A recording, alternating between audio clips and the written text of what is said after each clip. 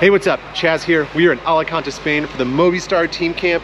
They are getting ready for their 2023 season. We have the men, we have the women. We're gonna check in with the mechanics. We're gonna check in with the soigneurs. We're gonna hang out with some riders. Make sure to like, make sure to subscribe. But for right now, let's go see what makes Movistar faster. So the women and the men's team do train together, although normally they train separate because they have different training programs. But most of the time there'll be a mix of women and men on the group ride. But then when it comes to specific efforts, which is about half the time in training camp, I'm told, they will ride separately. This is one big team though. Watching them get together, everyone's joking, even though it's 9 o'clock in the morning and they've been riding for days already. They are in good spirits, it seems.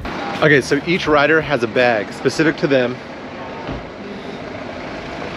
that goes in the back of the car, and this is for the soigneurs. It has extra shoes, it has all the extra layers. When they're on a training ride, kind of like on a race, they try and simulate it as close as possible. So anything the riders need, they have in a bag right here. I'm here with Ivan Cortina from the Red Hook Criterium fame. He also races for this team called Movistar. It's kind of a big deal. What are we doing today? What's going on?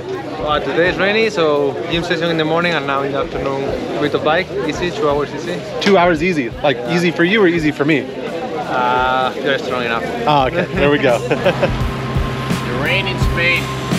Beautiful, right?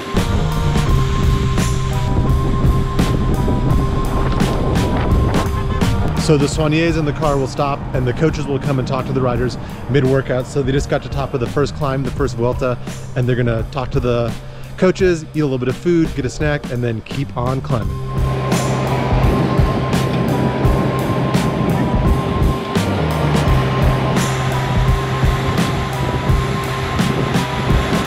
Here we are, deep up in the Spanish mountains, trying to catch the Movistar teamers. They do torque workouts. What is a torque workout, you may ask?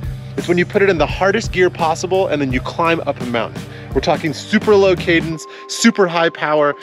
It doesn't look like fun, but here they come, Movistar making it happen. But as soon as the riders get done, the mechanics immediately start washing because they're doing this every day.